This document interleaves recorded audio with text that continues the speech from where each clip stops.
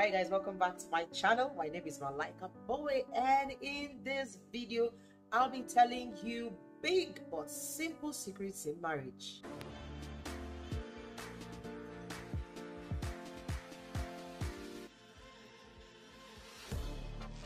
Secret number one: everyone has a weakness. It is only God who doesn't have a weakness. If you focus on your spouse's weakness, you will never get the best of their strengths. Number two, every marriage has its own challenges. Marriage is not a bed of roses. Every successful marriage you've seen that has lasted have gone through their own fire. They've gone through their own waters. They've gone through their own tests. True love proves itself in times of trouble. Listen, there will be troubles in your marriage. Fight for your marriage. Decide you will see that marriage to the very end. Make up your mind to stay with your husband for better, for worse, till death do you part. And both of you work and fight for the peace of your marriage. Number three, every marriage has different levels of success.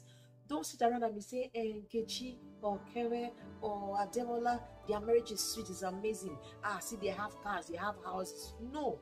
Don't stay here and compare your chapter 1 to another person's chapter 12. Understand that we can never be equal. Some will be better than you, some will be worse than you. Some will be far above you, some will be behind you. To avoid unnecessary marriage stress, don't compare your marriage with anyone else's marriage. Work hard, believe in your dreams, and with patience and time, you will get to that dream that both of you have for your marriage. Number four, to get married is declaring war. You must declare war on enemies of your marriage. Simple.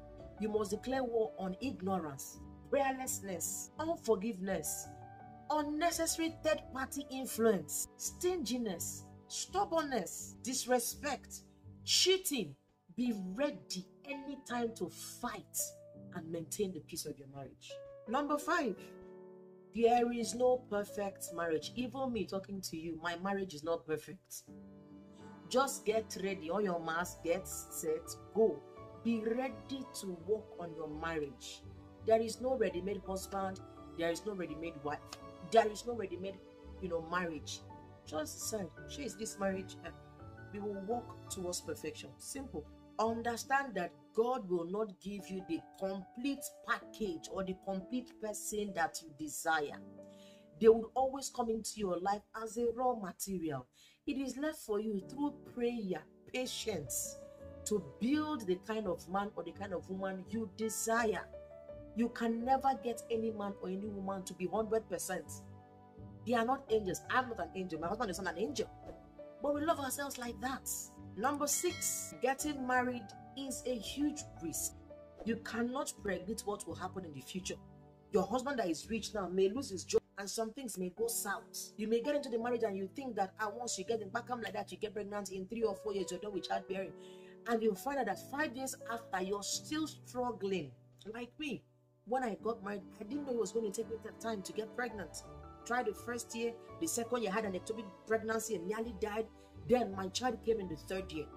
What keeps both of you then is the covenant that both of you made before God and before his people. You will hold hands together and work on it and pray and believe God for the better. There is nothing like I'm checking out. You are not checking out anywhere. You will sit down and make it work. Number seven, never threaten your husband or your wife with divorce. Don't do that. Don't give an enemy space to get into your marriage. Marriage will always have issues. Both of you are imperfect. Things will always happen. But you will decide, both of you will decide to stay married and ask God to intervene and help both of you. And think about it. Is there anything too hard for God to do? Nothing. There is nothing too hard for God to do. Finally, every marriage has a price to pay. Nothing good comes easy. Marriage is like a bank account. It is what you deposit into it that you withdraw. If you don't deposit love, peace, harmony, patience, forgiveness into your marriage, you are in for a lot of trouble. Marriage is honorable and the bed undefiled. If both of you decide that this marriage will work, it will work. I really wish you well, and I believe and I hope that your marriage works out. Thank you very much, guys, for staying with me on this very short one. Don't forget to subscribe and please like and share this video. Bye.